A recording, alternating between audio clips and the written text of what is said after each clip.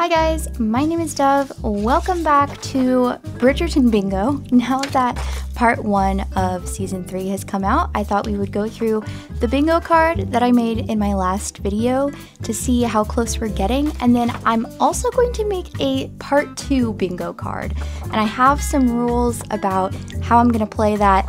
But first, let's see how we did on this card. There are going to be spoilers in this video, so we have Queen Charlotte being nosy. I feel like, yeah, that's already happened. She's already really in there with Francesca. Okay, Colin has a wet dream or a sex dream about Penelope. Check. Check. I was so pleased to see that.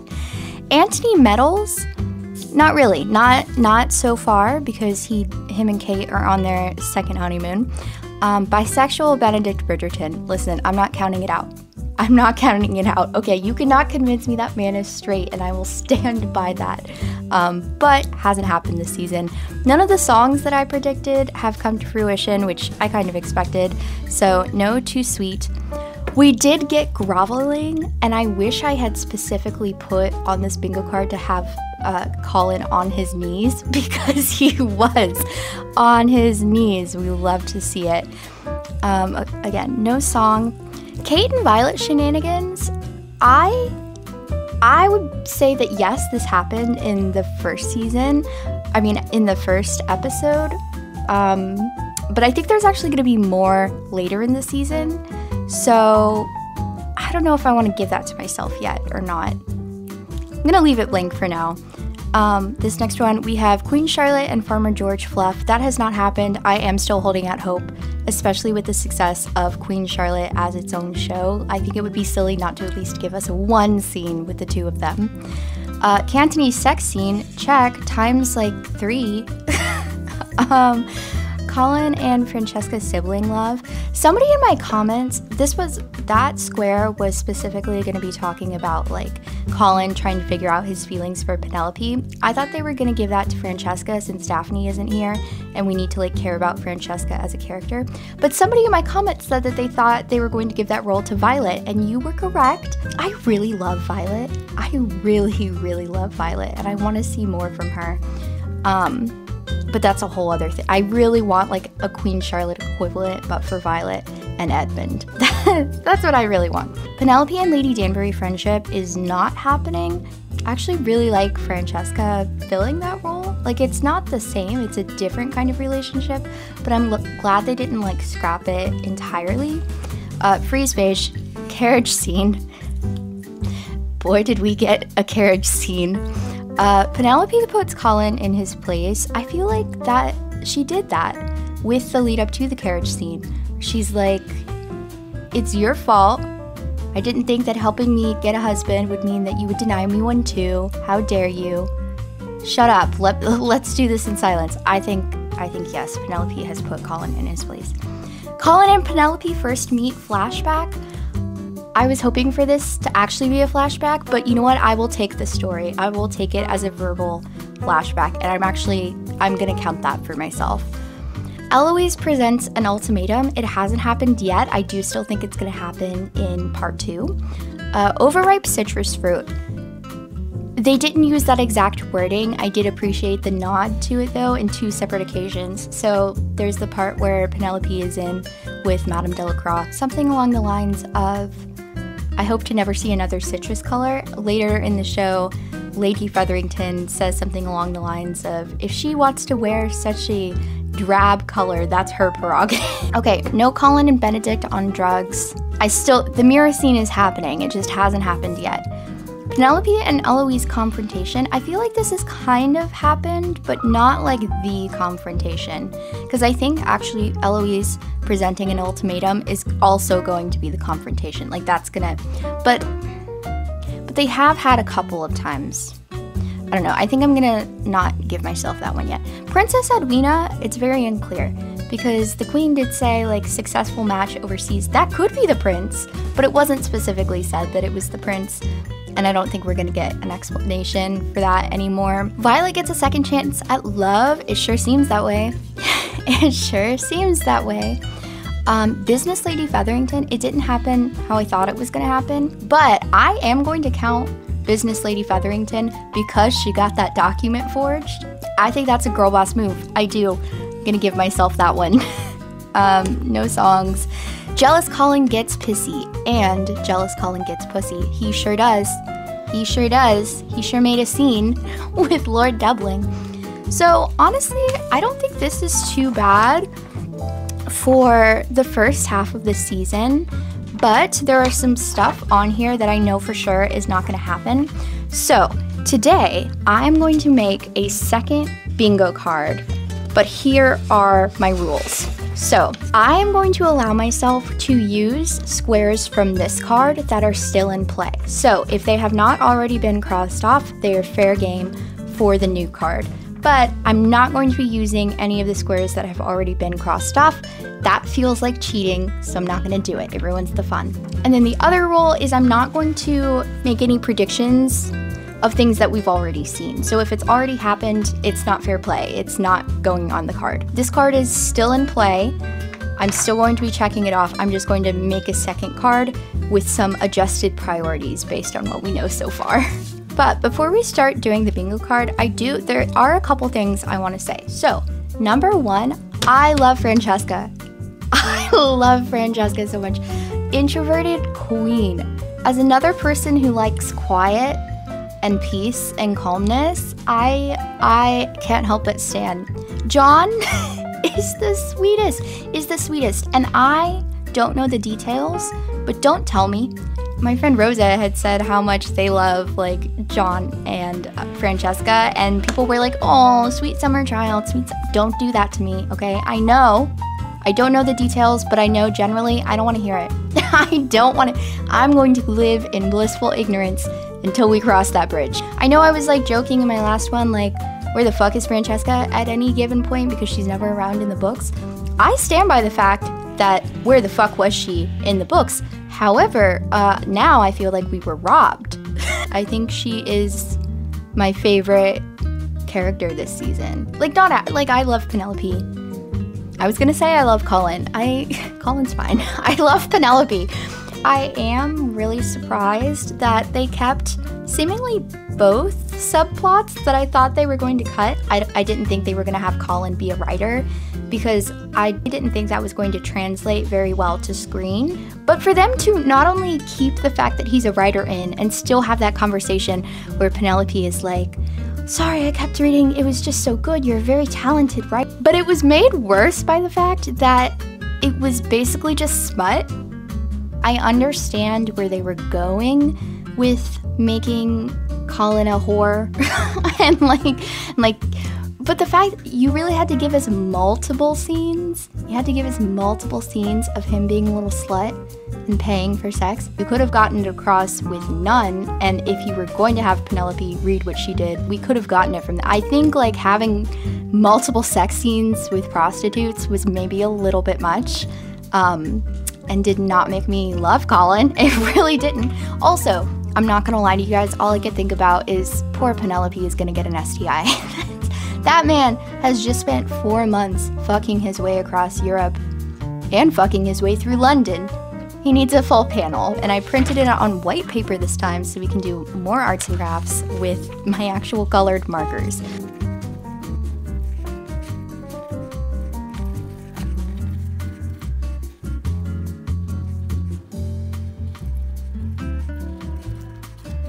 Can you guys tell I wasn't very good at calligraphy when I tried it as one of the many hobbies that I've tried over the years? Because I wasn't. I feel like that's something I can blame on being left-handed. I don't think it's a valid excuse because I'm sure there are plenty of left-handed calligraphers, but it's gonna be my excuse. Okay, we have our little title card. Okay, so my free space for this card is going to be obviously the pollen wedding. I'm gonna be really bold this time and just go straight for it with the pen. We'll see how it goes. Probably not well. So the things that I'm bringing over is number one, the mirror scene. Like that's obviously happening in part 2. And I knew when I made this one that it was going to happen in part 2. That's why I'm keeping this card still in play. I just want to like update predictions. Okay, so the next 2 squares that I'm going to be bringing over are the Penelope and Eloise confrontation and then also Eloise presenting an ultimatum. And again, I think these two are kind of going to be the same conversation, but they are like distinct things, in my opinion. And then I'm also going to go ahead and bring over the Kate and Violet shenanigans, because again, I feel like it started. I think it's actually going to be more so in part 2, but more specifically, I think like Kate and Violet are going to really help Penelope like integrate into the family. I think they're gonna make her feel very welcomed, but I think they're gonna like be a team for it. So we've had this like subplot throughout the season of the Featheringtons needing to produce an heir. So I do think that both Prudence and Philippa are going to have children by the end of the season, but I think they're both gonna be girls. And I feel like it might be Penelope that actually produces the heir. I just think it would be like a really delicious way to wrap up this kind of subplot that here, again, Lady Featherington is only focusing on those 2 daughters, that she hasn't even like factored Penelope into any of this, and yet Penelope is going to be the one who saves the day for them. And then on the similar vein of like children, I also think that Kate and Antony are at least going to be pregnant by the end of the season. They're on a second honeymoon. I mean, come on, we already got 2 quickies. Which shout out Kassie for having a Cantony quickie on your card. That was, yes. And I'm so glad, because we were so robbed last season, we did not get enough of them. Again, 2 squares going hand in hand. I think we're going to get 2 engagements. I think Francesca and John are going to be at least engaged by the end of the season, if not married. And then the other thing is I think that Lord Debling is going to at least be engaged by the end of the season. Because here's the thing, I really liked Lord Debling, okay? Like outside of a love match, he actually is best case scenario. You're telling me this man is like super passionate about his own interests and is looking for a woman who is also passionate about her interests, and he wants to support her in those. Maybe they're not in love, but they're really nice people who would support each other and maybe potentially one day grow into love. And he's gone most of the time, and you'll have your space and money to do with whatever you please, and he comes back on a very predictable schedule. That's best case scenario, guys. I just realized I forgot to write down, I'm still holding out for the Charlotte and George scene. So I am actually really excited to see where Violet and Lady Danbury's brother, where that storyline goes. Because again, I wanted her to get another shot at love, and I think it's going to be through that. But I'm really interested to hear what the story is between Lady Danbury and her brother. I think some more information is going to come out in part 2 that's going to complicate this just a little. Okay, here's what I'm hoping. I'm not saying that this is true. This is what I want to happen though. I want the rest of this season to at least have, like, I want the information to come out of something that he did in his past, or like something that is kind of like, ooh, there must be an explanation for this because that sounds kind of bad. And then I don't really want it to be fully resolved. I want Violet to kind of like take a step back and be like, I have so much going on right now with my family, like multiple of my children are getting married, all of that stuff. Like, I don't know if this is the right time. And then I want them to give me a full spin-off season of them figuring it out, her getting to know him better, flashbacks of how her and Edmund fell in love. Like, I want the Queen Charlotte treatment for Violet. But my official prediction is just going to be that information comes out about him. So I think Eloise's queer implications are going to become queer canon in the next season. But I think in the meantime, when all of this stuff goes down about Lady Whistledown's identity, Cressa is trying to take credit, Eloise is going to very much feel caught in the middle. I actually do really like Cressida's character this season. I love that they're giving her a backstory. I actually have really appreciated Eloise's complicated female friendships in this season. Like, we all saw the trailer and it was like, oh, she's gonna be friends with Cressida to like make Penelope feel bad. And then that was not the way that it's been at all. Eloise actually does care about Cressida. They do have a real friendship, but at the same time, she also still feels very tenderly and is very protective of Penelope, even though she's been so hurt by her. It's like she still loves her, and she's not even trying to run away from that. She's just trying to keep her distance because she's hurt. That said, when we get to the point that, you know, Whistledown's identity is going to be at the forefront of the conversation, when number one, Eloise knows who it actually is and wants to keep Penelope safe, but also is like, you need to tell my brother because now this is like actually involving us again. At the same time, Cressida is of course going to try to imply that it's her, but Eloise, number one, I don't think she's going to want Cressida to do that because it's going to complicate things for Cressida even more. But also, I feel like she's going to be very caught in the middle. And I feel like this might lead to the classic, I feel like every queer person has had one of these relationships. It's a female friendship in high school where you guys were like really, really, really close, and then you have a big falling out that's like worse than a breakup and is like the most devastating thing you've ever experienced. I feel like that is like a queer rite of passage. It's unfortunate, but it does feel like one. And I think that might happen towards the end of the season, because also this season has had so many nods to and explicit conversations about the concept of loneliness, like feeling lonely in a crowd, feeling lonely and unconnected, feeling lonely because of the ways that you have to deny who you are in order to meet the expectations of society, which, as much as all of this is true within the context of like the relationships in the show, it's also true in the context of being queer in a world that doesn't accept you.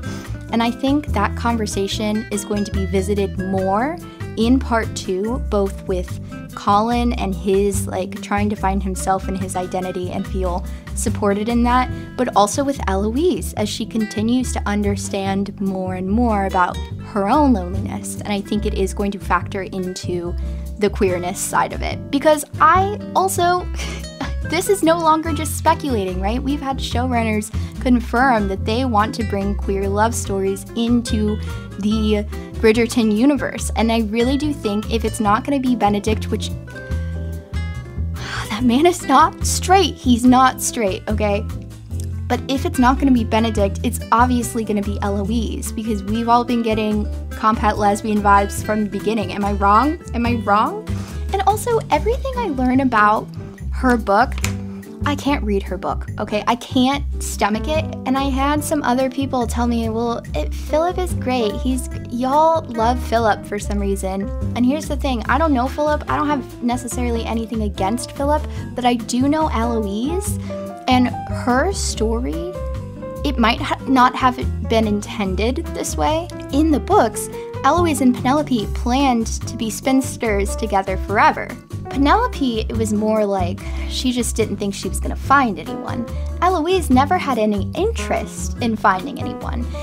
And I think that loneliness, the theme of loneliness is going to continue into this next season, like season 4, as Penelope and Colin are going to be off. Benedict and Francesca, I'm pretty sure they're doing like a dual season, so it's going to be both of their stories next, or at least partially. I don't know Francesca's story, don't tell me, but I know it takes place over a much longer period, so at least part of her story is going to be in the next season alongside Benedict. But I think like the next season, Eloise is going to have to grapple with this loneliness, and that's going to be what spurs her into action. It's just, you can't tell me Benedict is straight and you can't tell me Eloise is straight. Those are not straight people. Benedict, sure, he can be bi. Eloise is a lesbian. I'm sorry. She just is. She just is. All that to say, I think my official square is going to be Cressida and Eloise falling out, but like in parentheses, queer implications become queer canon. I think Francesca is kind of taking on the role of Penelope when it comes to the Penelope and Lady Danbury friendship.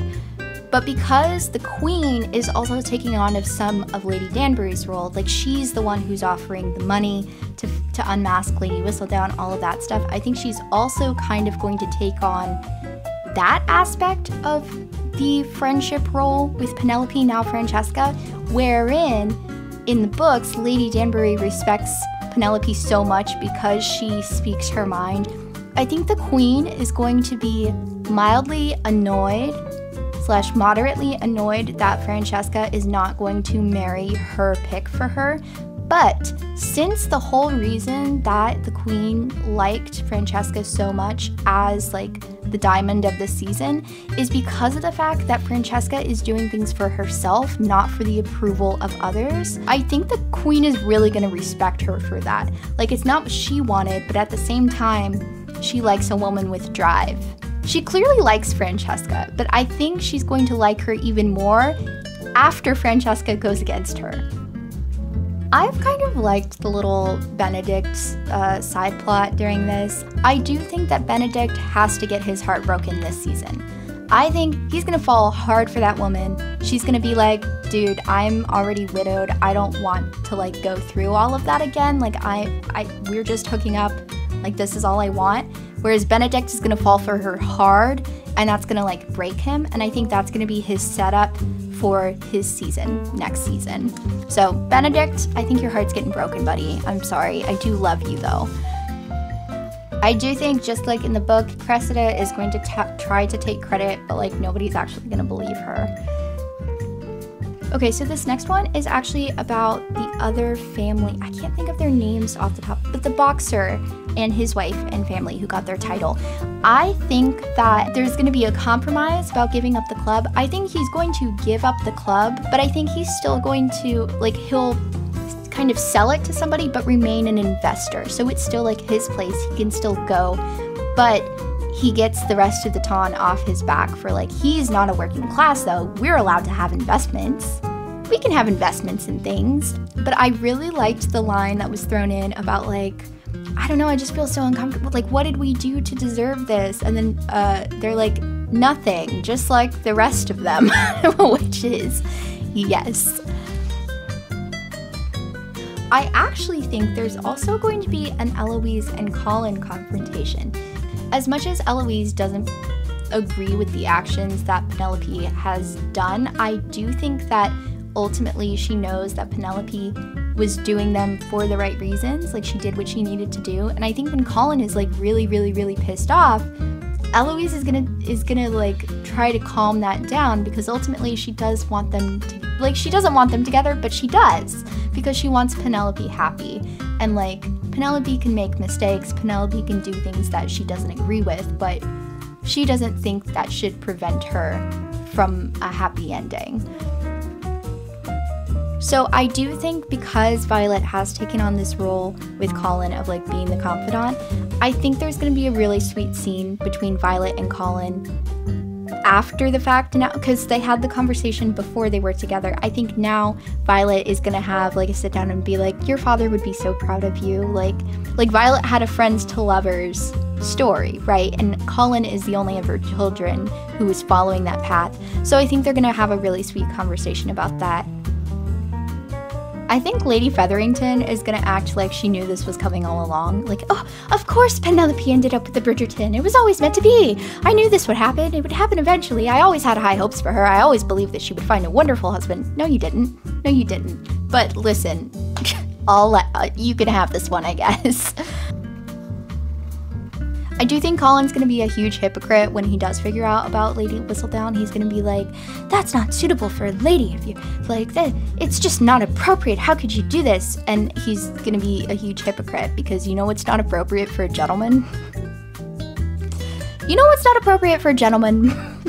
I can think of a few things. I do think Anthony is actually going to put Colin in his place a little bit, as he's mad about Whistledown, and be like, listen, you haven't been much of a gentleman either. So that's getting its own square, is Anthony has a talk with Colin. Because also, that was an aspect of the book that I loved so much, is that Anthony actually really wasn't upset over the fact that Penelope was Whistledown. He was kind of pleased by it. Like, he was a little like, that's actually kind of cool. The fact that in the book, Anthony and Violet are both Penelope's biggest fans, I love that. I hope it's going to bleed over into the show. I think they're going to return to the earlier conversation about how here Colin found his freedom while he was traveling, about getting to be the person that he is rather than the person that people expect him to be. And I feel like Penelope is going to use that to be like, that's what Whistledown is for me. You got to go off and find it. This is how I was able to find that. And I think that's going to be what like makes him understand it a bit more and look past his own like feelings about it. Okay, I don't think that Penelope is actually going to apologize for being Lady Whistledown, because ultimately she's proud of her work. She has a body of work. That was like such a big part of the book that I enjoyed, is Colin realizing, oh my god, like she has what I want.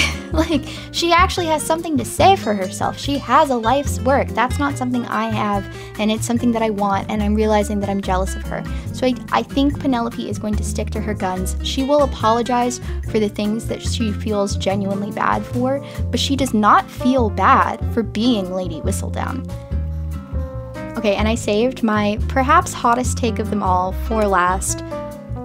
I don't think that Lady Whistledown is going to be unmasked publicly.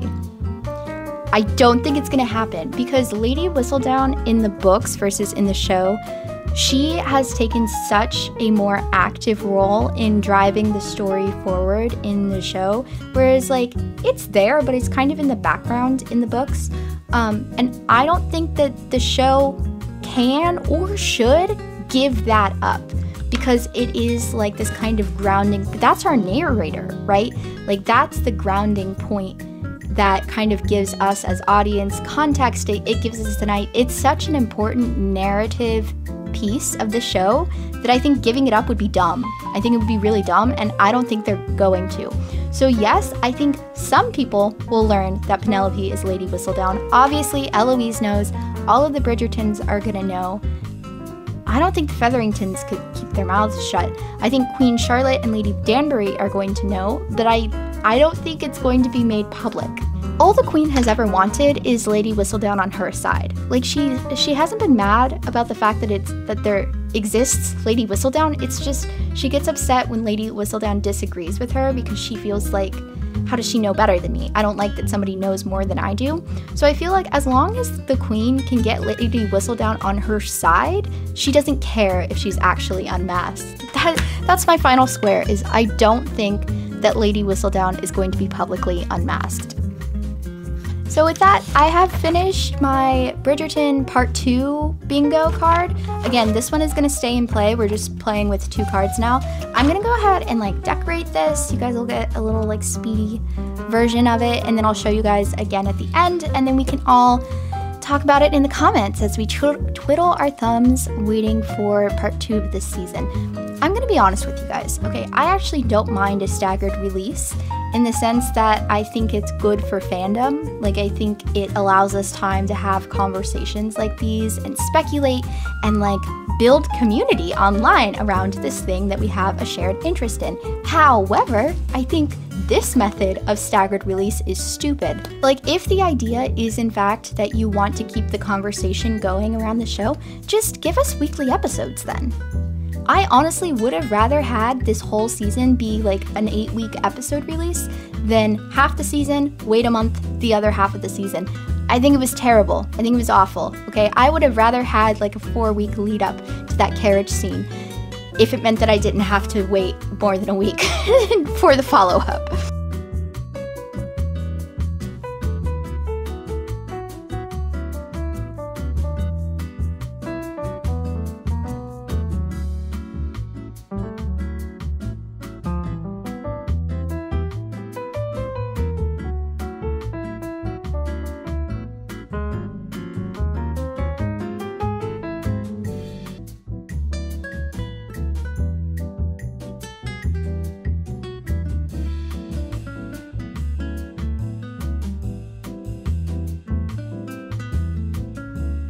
With that, here we have it.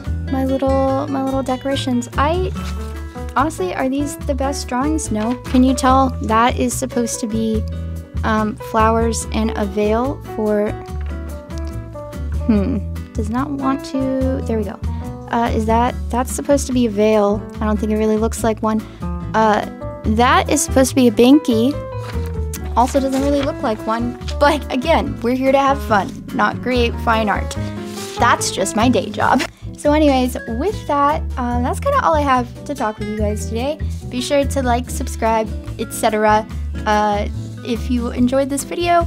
And please, please, please leave comments below because I would love to hear your thoughts on this season. I have so many, I'm just not ready to like formulate them into words yet. I need to like process, to be honest with you, because I've seen it like 3 times now, but I'm still processing, and I do want the bigger context before I get too in-depth about analyzing anything. But yeah, would love to hear your opinions. But with that, I will see you guys next time. Bye!